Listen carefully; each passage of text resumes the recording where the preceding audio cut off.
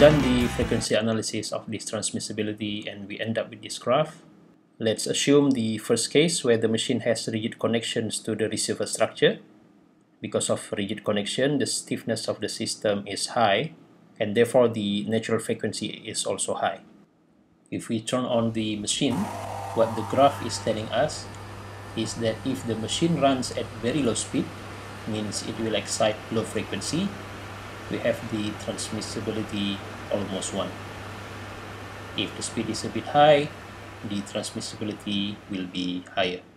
If the speed coincides with the natural frequency, the transmissibility will be sufficiently high. And only at speed well above the natural frequency where we will get the transmissibility to be less than 1. So this whole graph here is like the characteristic of transmissibility of the system if the machine runs from low speed to high speed. Now let's assume that this machine here now runs at a fixed speed and it excites the vibration frequency below the natural frequency, assuming to be here, and we denote this as omega E. It is the excitation frequency. So in this case, the transmissibility is at the amplification area, which is more than 1. We denote this transmissibility amplitude as TA. Now for the excitation frequency to be in the isolation area, we have discussed in the previous video that we have to have a flexible mounting for the machines. So let's say we install here a rubber pad with low stiffness constant. We have to make sure that the stiffness constant value is low so that the natural frequency will be well below the excitation frequency. So let's assume that the new natural frequency after installing the rubber pad is here. Then if we run the machine again from low to high speed, we have the new transmissibility graph. So now at the same excitation frequency as before, we have a lower level of transmissibility TB, which is now less than 1, which means the transmitted force to the receiver is less than the excitation force by the machine. The next question is, what if we use the same rubber pad with the same stiffness constant, but with higher damping?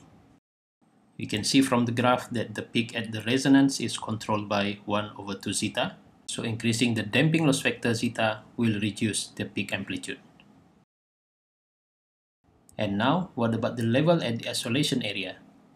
Remember that the level at this area is proportional to the value of the damping loss factor. So the level here is not going to be lower, but will be higher.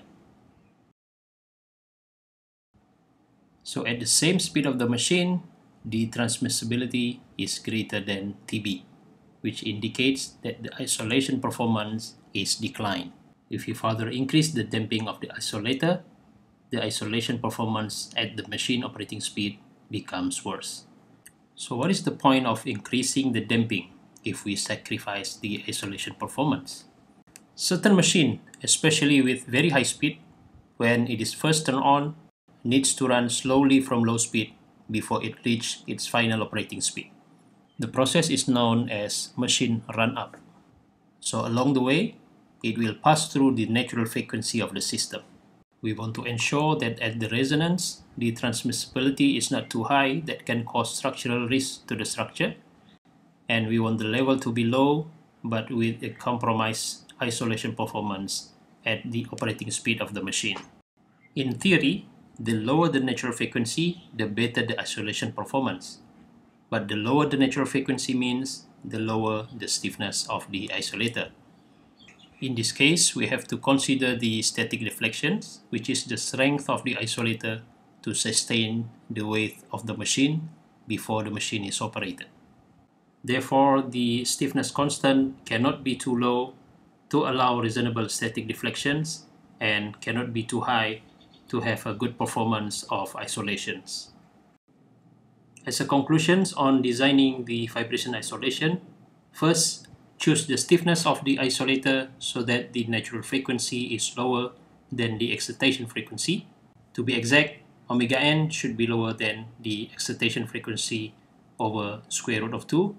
Second, adding damping can reduce the isolation performance, but safer at resonance. Third, consider the static deflections when choosing the isolator.